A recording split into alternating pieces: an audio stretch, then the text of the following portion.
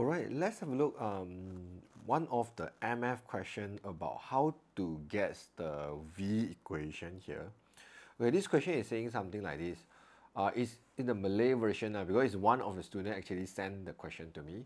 Raja di bawah menunjukkan sebuah kon terbalik dengan jejali tapak 12 cm dan tinggi 20 cm.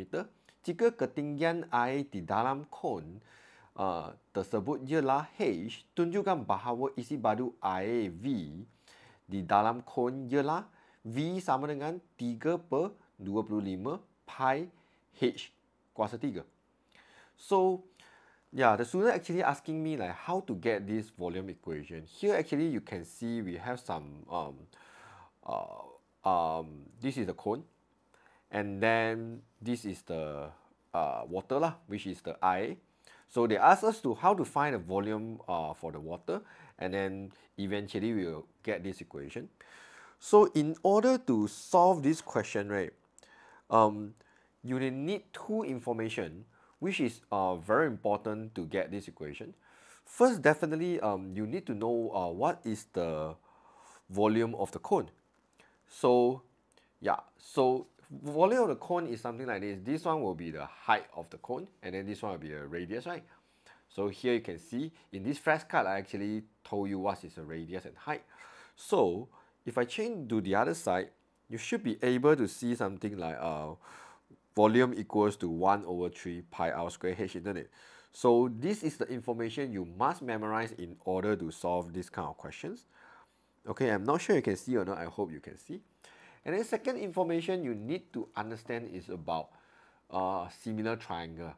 So because this one, if I rotate this one down, you can see it's sort of like the cone, and then we have some water here, and then this one is the container, right? So this is the idea of the similar triangle. So what the similar triangle here trying to tell you is, if you have two similar triangle here, I can easily form an equation like saying something like this. Y over A will equals to the whole thing, which is y plus x over B. So therefore, you can see I have something like y over A, and then will equals to the y plus x over B. Do you see that? So if you can like fully utilize this flashcard, yeah, these are the two cards I think I want most of the students to actually memorize it, so that whenever you see some question like this, at least you have some idea on how to do this kind of question. Okay, let's see how to apply in this question.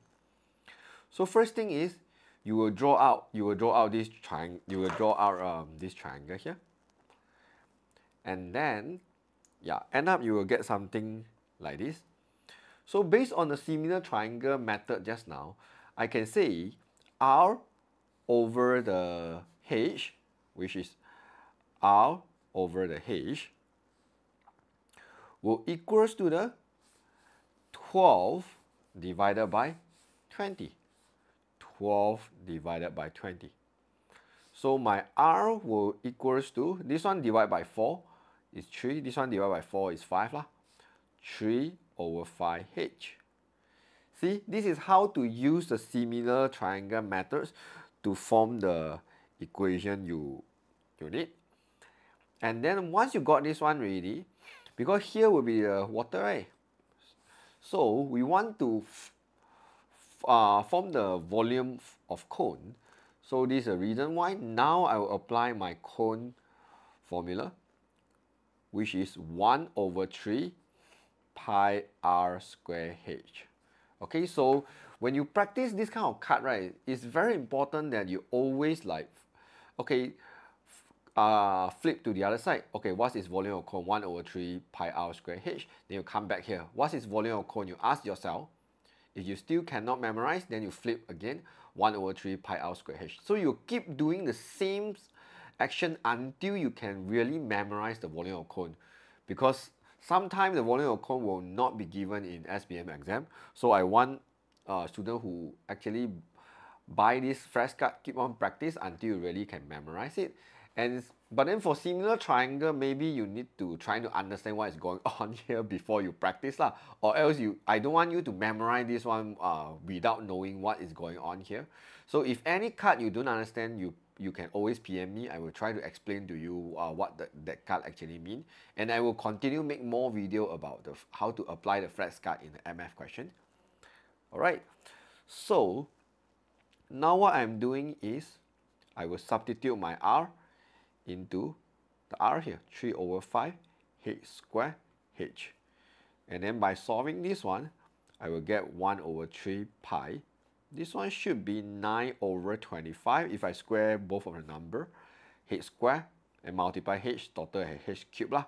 Because h square multiply h cube. Then 3 and 9 I simplify. Then I should get something like 3 over 25 h power of 3. This is the volume. So is it the same equation they are looking for? 3 over 25 pi h cube.